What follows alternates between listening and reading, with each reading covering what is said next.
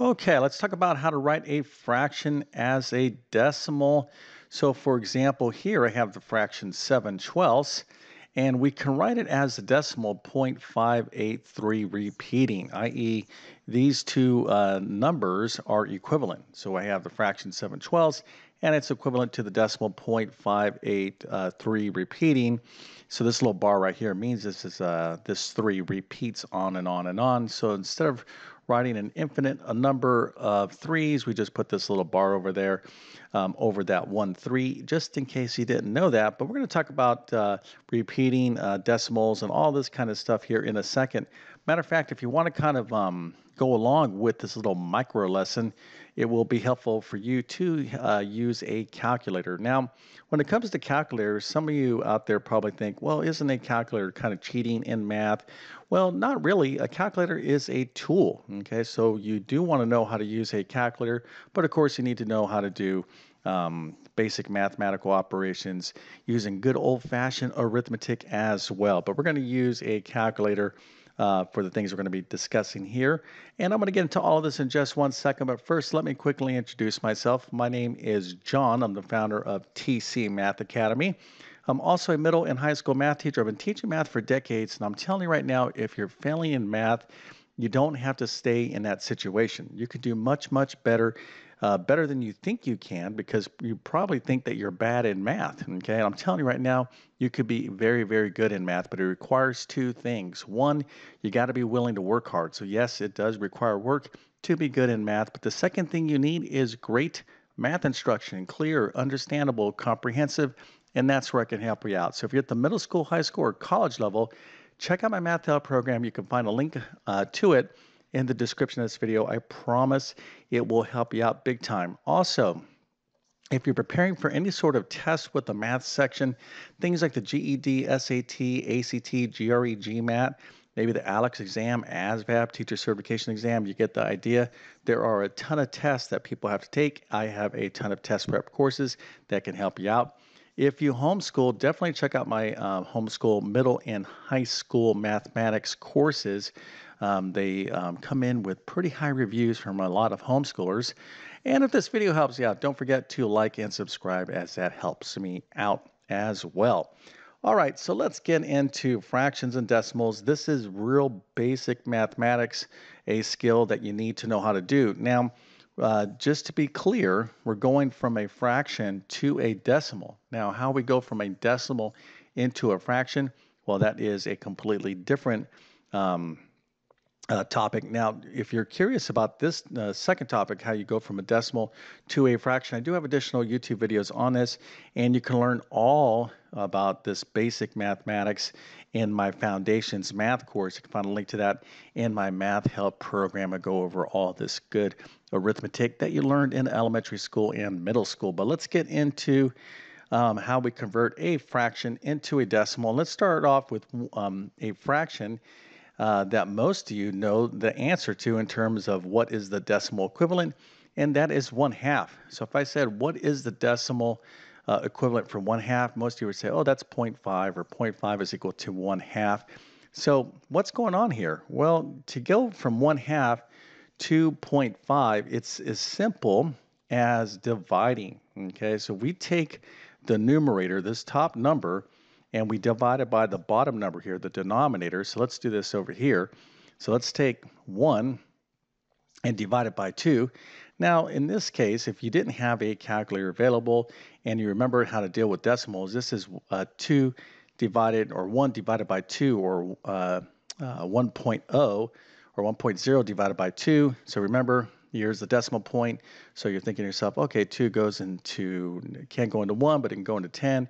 That's 5. Here's where the decimal point's at. So you got 2 goes into 1.0, 0.5. Okay, so again, all we're doing to convert a fraction into a decimal is you divide the numerator by the denominator. And this is where a calculator is going to come in very, very handy. And it's as simple as that. But there is a few little additional details that we want to review. And let's go ahead and talk about those now. So there are some fractions out there, just like 1/2. it's equal to 0.5. There are some common fractions that you should just remember their decimal equivalents. So let's start off with 1/4. 1/4 is equivalent to the decimal 0.25.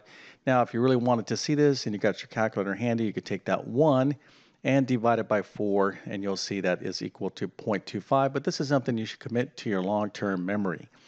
Let's take a look at another one. 1/3, okay, is equal to 0.3 repeating. Now, it's not just 0.3, it's 0.3 repeating. So if you take that 1 and divide it by 3 in your calculator, you'll see you'll have 0.333. It just goes on and on and on and on and on.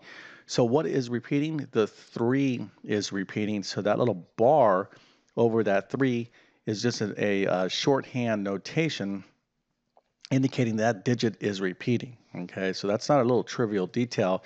So you do want to put that bar in there. So 1/3 is equal to 0.3 repeating.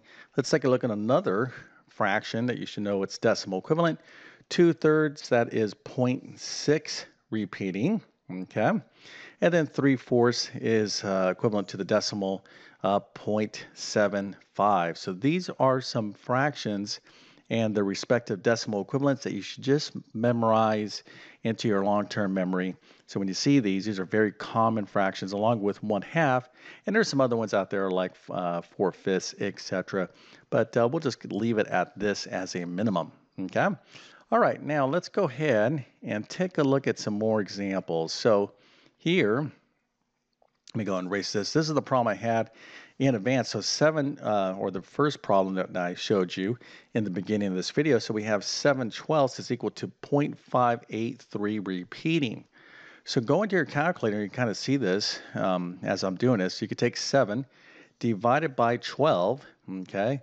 This is the procedure. You can take the numerator divided by the denominator, and you're going to get 0.58333, and so forth. Okay, so again, all these 3's that are repeating, just go ahead and write it this way with that little notation, and there you go. That is the decimal equivalent to the fraction 7/12.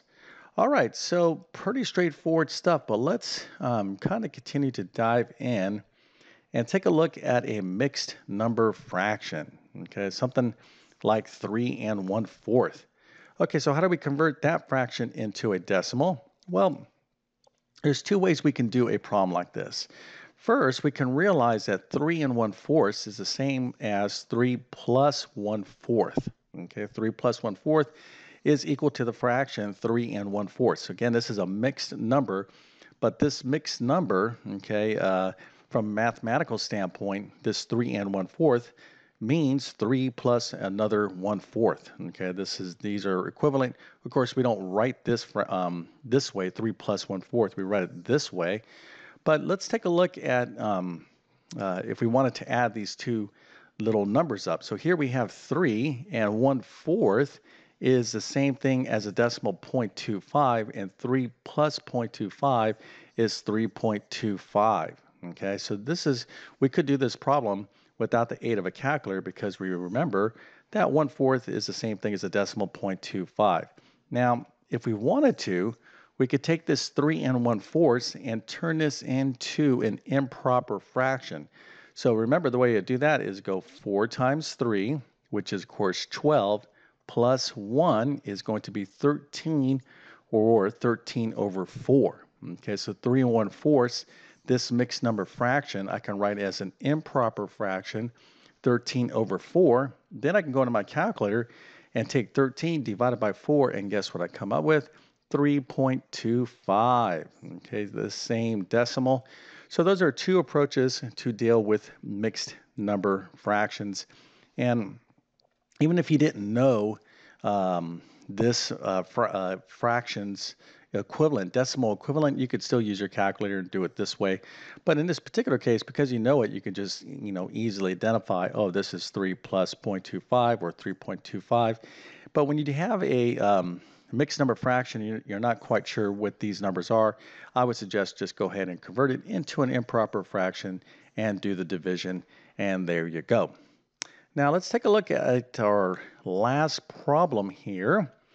And let's take a look at this fraction, 11 over 17. Okay, 11/17. Let's convert that into a decimal. So again, we're going to take 11 and divide it by 17. And on your calculator, you may not even see all these digits. I did actually do this on my computer, but let's take a look at what we get here. We get 0.64 7058823 529 417, and you're kind of looking at these digits. And let me ask you, do you see anything repeating? Do you see any repeating pattern here? Okay, well, so far you do not. All right, you're trying to determine, well, do we have a repeating pattern? Well, I will say this much. In mathematics, a number that we can express as a fraction of integers, okay, nice whole numbers like this, 11/17, this is something we call a rational number. Okay, I'm kind of told you I was going to give you a little bit of bonus material here. So a rational number is a number that we can express as a fraction, okay, where the numerator and denominator are technically integers, but just let's think of them as nice, lovely whole numbers, okay? So here we have 11/17.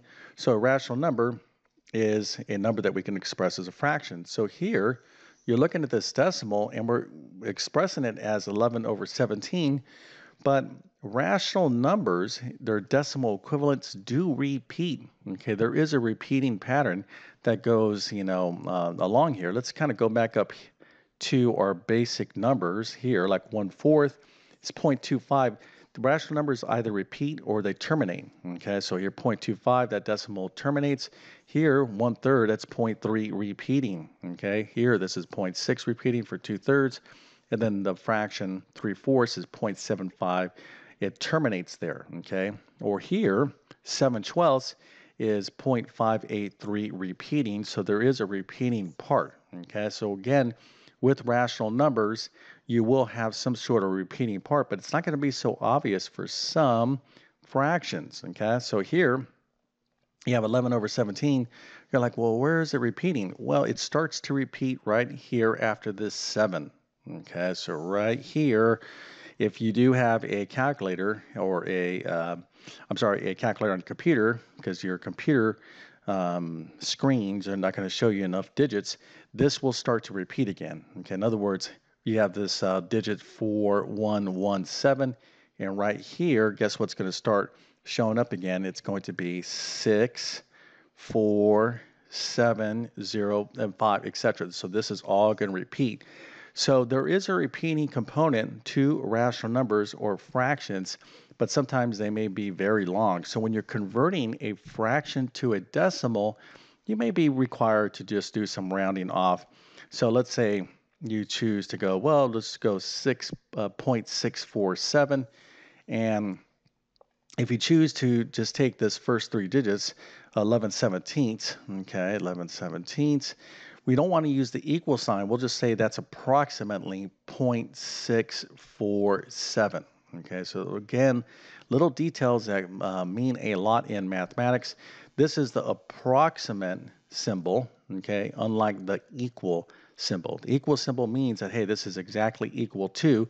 So if you do want to round off, because all these digits are, there are a ton of them here, and you don't want to just put a big bar over this. You may have to do that depending on your class that you're in. But again, if you're going to say 11/17 is approximately equal to 0.647, at least now you understand why. Okay. All right. So we're going to tie this in again with rational numbers, rounding off, repeating decimals, and terminating decimals. But the bottom line is that you need to know how to convert fractions into decimals and decimals back into fractions, which is an exciting topic in and of itself. But we're just going to take things one step at a time. And if this video helped you out, well, that's excellent. Hopefully you'll consider liking it and subscribing to my channel. And if you already knew all this stuff, I would be very much remiss if I didn't give you a nice, lovely little happy face, an A++, and a 120% for being such an awesome math student. I think a lot of people take these basic math concepts for granted. Like, oh yeah, I know how to change a fraction to a decimal. Well, they may not know how to do that, but they may not know everything they need to know about this topic, okay, i.e. repeating decimals, rational numbers, etc. Okay, and hopefully this video filled in the gap. Again, if you want to know more about decimals, fractions, or just foundational math skills, arithmetic, all that stuff, I would highly suggest my Math Foundations course. Again, you can find that at my Math Help program. But with that being said, I definitely wish you all the best in your mathematics adventures. Thank you for your time and have a great day.